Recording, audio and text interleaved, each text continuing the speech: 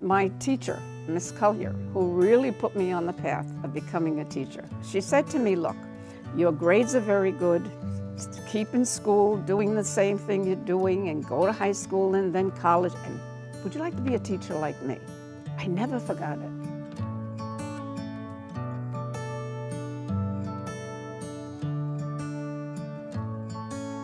Just like today, the children were dropping out of school. They were not realizing the importance of education. My mantra was the home, the school, the community.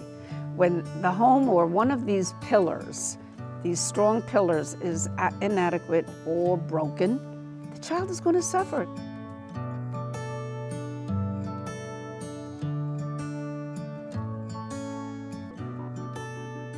And he said, we have to do something. You've got to get a bipartisan committee together right away of the best people you can choose in all the fields of development for children.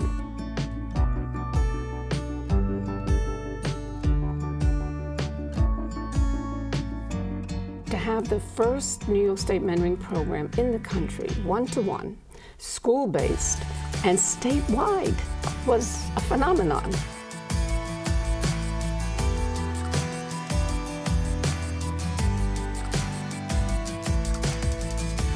We're going to set up a mentoring commission, and it will be led pro bono by Mrs. Matilda Cuomo.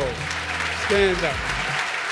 You have to let this child understand there's diversity here in this country. They come from all over the world, and you belong here.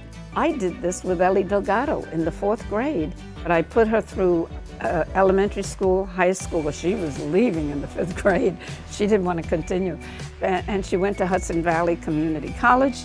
I'm so proud of her because she understood, she really got it, that the education is the key. Children need a lot of attention. The mentor has to learn to get that child out and say, who are you, by the way? Where do you come from? Where are your folks from? This is a mentor looking at that child. I'm here for you. They get it, they know that, and they love it.